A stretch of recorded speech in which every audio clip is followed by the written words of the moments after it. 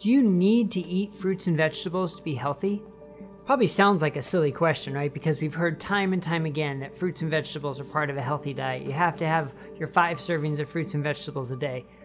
But it's actually kind of interesting when you look at the data behind it, because the data may not support this concept that you need fruits and vegetables.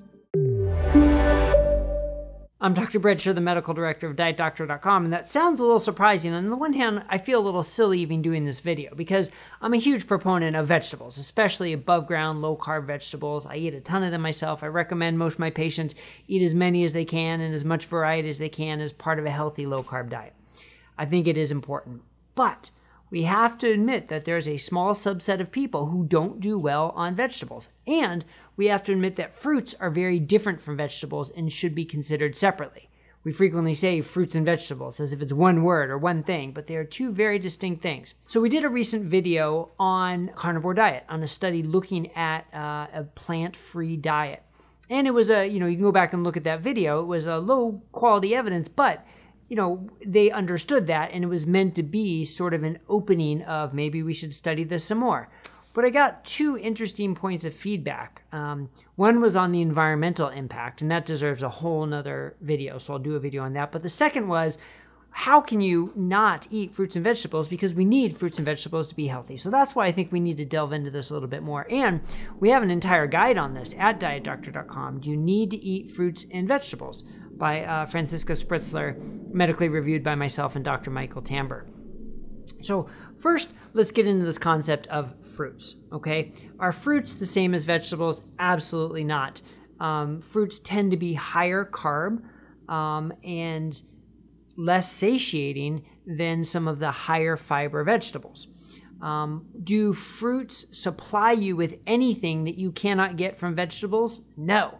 So it's clear that having a 0 fruit diet is no problem whatsoever for health, because whatever you want to get, whether it's vitamin C or antioxidants or whatever you want to get from fruit, you can get those from vegetables. And we go through some of the specifics in our guide.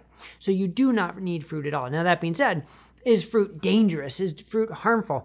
Well, for many people, it's perfectly fine, especially the low carb fruits like the raspberries, the strawberries, blackberries, even some blueberries. But it's also clear, especially if you're wearing a CGM or monitoring your blood sugar, people with type 2 diabetes or insulin resistance, fruit can cause a significant increase in blood sugar and insulin. You can do certain tricks to decrease it. Eating fruit with some sort of fat, like with cream or with peanut butter or whatever the case may be, can blunt your blood sugar rise to a degree, but be careful because that increases the calories. So if you're trying to lower calories, that then becomes at odds. But I think it's clear that fruit is not the same for everybody. And again, observational nutritional epidemiology, observational studies show that populations eating more fruit tend to do well from a health standpoint. But also, as I've said many times in these videos, that's because they're healthier at baseline, and you absolutely cannot control for that in these poor quality nutritional epidemiology studies. Plus, with the food frequency questionnaires and the very low hazard ratios, they're really not worth anything in terms of saying this is a healthy food.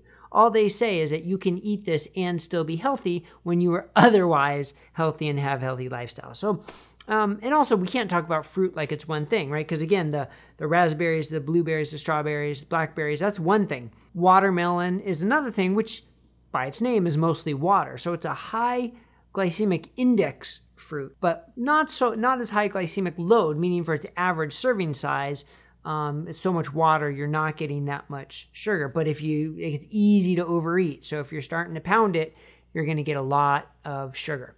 And dried fruits are the worst. And other high sugar fruits like pineapple and so forth. Basically, these are treats. These are desserts. They are sweet for a reason. They have sugar. They have fructose. So if you see fruit as a nice dessert, as a nice treat, okay. But if you see fruit as something you need to get at every single meal and having a huge fruit salad is a quote-unquote healthy choice, that's actually not true for many, many people. So you need to know if that's right for you or not. And again, following your blood sugar is an easy way. But the thing is, there's no evidence that we actually need to eat fruit to be healthy. That part, I think, is pretty clear. There's no such thing as a fruit deficiency. And again, nothing you get from fruit that you can't get from vegetables. So the harder question, I think, is do you need vegetables to be healthy? Will you have micronutrient deficiencies? So what do vegetables give us? Well, they give us micronutrients, like I said, and they give us fiber. Now, fiber can be helpful as a bulking agent to increase the stretch receptors in our stomach, help us feel full, increase short-term satiety. But if you're eating sort of high protein, moderate fat kind of diet, that's usually a high satiety diet anyway, so maybe you don't need fiber from that standpoint. Fiber can also help with your stools, with your bowel movements, but this is where studies are very interesting. Some studies show improvement with more fiber, and some studies show worsening bowel movements with more fiber. So again, we can't just make blanket comments that high fiber vegetables are good for your bowel movements, period, because that is not supported by the evidence. We also can't talk about vegetables as if they're one thing. So at Diet Doctor, we have a visual guide that we'll link to below.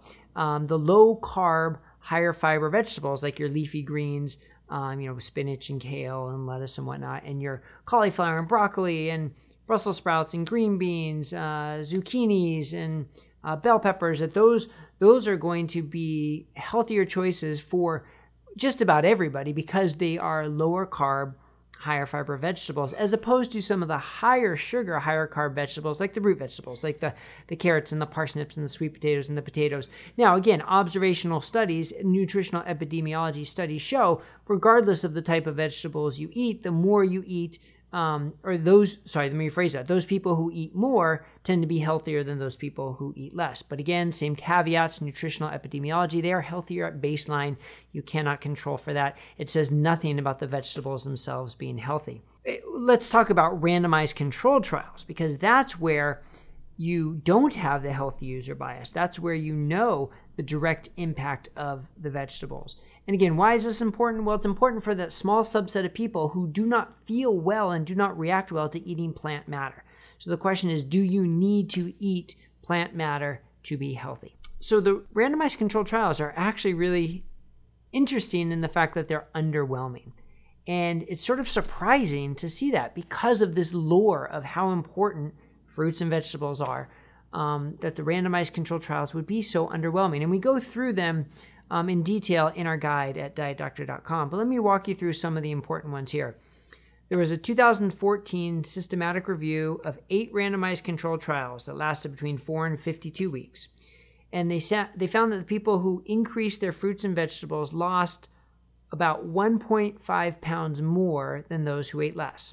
Okay, so it's not nothing, but 1.5 pounds is not certainly something to write home about. So maybe not that dramatic. But researchers also published a systematic review of 7 different RCTs and failed to show any measurable difference in weight change between people who consumed high versus low amounts of fresh produce. So one study showed absolutely no difference. And then there was another study that showed people actually gained weight. And the key to the third study where they gained weight was likely they were just adding it without cutting back other food. So it's high carb calories. So if you're going to add high carb calories, you probably do need to take away calories from somewhere else, or you're likely going to gain weight. And that's part of the issue with the way you design randomized controlled trials. What are you replacing? And like we've talked about before about these so-called quote unquote healthy whole grains, that the studies replacing refined grains with whole grains, of course, are going to show a benefit to whole grains. But the question is, what about whole grains versus no grains? That's a completely different study as opposed to replacing refined grains. So a little bit of a detour here, but same thing. If you're adding fruits to replace refined carbs, if you're adding vegetables to replace sugars and refined carbs, okay, you're going to see a benefit. If you're adding it without subtracting anything, maybe you're not going to see a benefit, as that one study showed. And there's plenty more studies that we list to there. But what about diabetes and metabolic syndrome? So this is an interesting one because it's pretty clear that people with type 2 diabetes respond differently than people without insulin resistance or metabolic syndrome to sugars and to fruits. But yet some people out there are promoting high fruit diets and to treat type 2 diabetes. And the question is, does the evidence beyond low quality, poor quality nutritional epidemiology support that? And the answer is probably not. So there's a systematic review of 8 randomized controlled trials that looked at fruit and vegetable intake on people with metabolic syndrome. And really, there wasn't much of a difference in fasting blood sugar for people who ate more produce.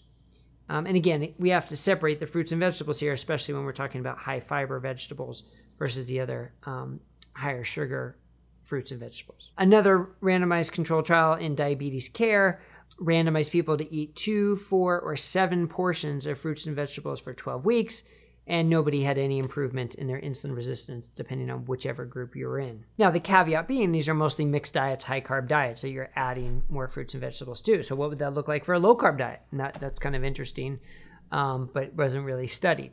Now, most low-carb or keto studies allow above-ground vegetables. If it's a keto study, maybe you have to count your grams, but for more moderate low carb, it's usually sort of as much above ground vegetables as you want.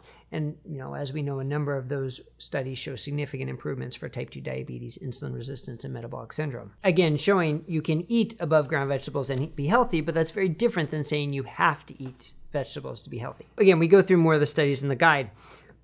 But this wouldn't be a question or problem if everybody did great by eating vegetables and fruits, of course. So fruits, you worry more about the sugars, but some people, even with vegetables, there's concern about oxalates, there's concern about phytates and anti-nutrients, about salicylates, about histamine. Some people need to eat a low FODMAP diet. Now, is this the majority of the population? No, this is a select minority of the population. But if we're going to shout from the rooftops, you have to eat fruits and vegetables to be healthy, we better have data to back it up. And I've got to be honest, I don't think we do. So for that small subset of people, I'm very curious to see how they do. Do we have proof that all meat, plant-free diets are healthy 10, 20 years down the road? No, we don't have good evidence for that either. But we don't have evidence that it's harmful. So I think it's time to study it for that small group of people who get benefit by eliminating plant foods. Now, if you're a clinician or you're an individual thinking about all this, saying, should I get rid of plant foods? Well, I think it's reasonable as a short-term trial in a number of people to see if you feel better, to see if it changes an autoimmune condition, or as a form of an elimination diet, and then slowly add things back to balance out the diet. My bias is that I do believe you should have a balanced diet with plant matter and animal matter in a healthy combination. But again, that doesn't mean science proves it has to be that way. So let's be careful about how strongly we recommend things when the science maybe doesn't support it for all populations. All right, again, please see dietdoctor.com, the links below to the guides for more detail. If you thought this was helpful, please give us the thumbs up and click subscribe so you'll get all the updates here for Diet Doctor News on YouTube. We'll see you next time.